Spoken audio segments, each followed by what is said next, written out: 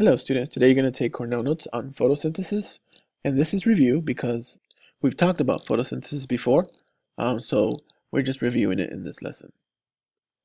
Remember, these are the kind of notes where you write a summary and advanced question. You don't have to draw pictures, and you come up with the questions on the left. I will say the first one, and then you come up with the rest. Are you ready? Let's begin. So photosynthesis, if you don't remember, it was a process in which light, water, and carbon dioxide are turned into glucose, which is sugar. For number one, you can write, what is photosynthesis?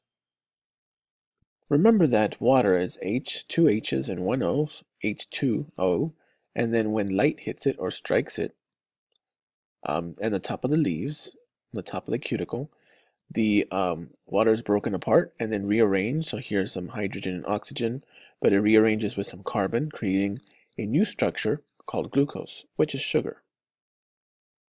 So the chemical formula, and we'll talk more about this in 8th grade, but you take 6 atoms of carbon, so 6 atoms of carbon dioxide, 6 atoms of water, or H2O, they chemically react with the sun to make 1 atom of glucose, or 1 molecule of glucose, and you have 6 atoms of oxygen left over after the reaction.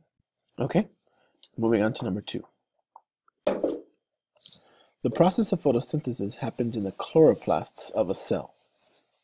So here are the chloroplasts. The chloroplasts are little green discs, and they help convert the carbon and the water into glucose. In a real plant cell, these are the cell walls. So there's one cell right here, and those little tiny little green bubbles are the chloroplasts. And each one is filled with a chemical called chlorophyll, and that's why they're green, and most of the plant looks green. All right, go ahead and come up with a question for 2, and then let's move on to 3. All right, ready? Number 3. In the plant, photosynthesis happens in the leaves of the plant. So if you were to cut the leaves off of a plant, it would die slowly because it cannot photosynthesize anymore and make food for itself.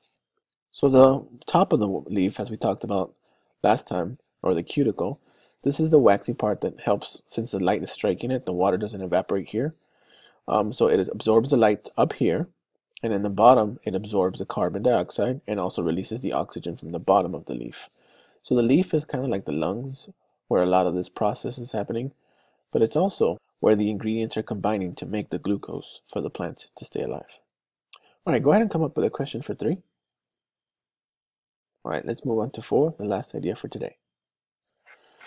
This is a new idea. Photosynthesis is called an endothermic reaction. So all chemical reactions, including photosynthesis, are either endothermic or exothermic.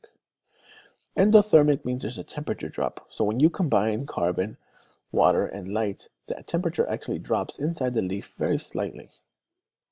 Okay, go ahead and come up with your question for 4, and then start your summary and your advanced questions. Have a good day.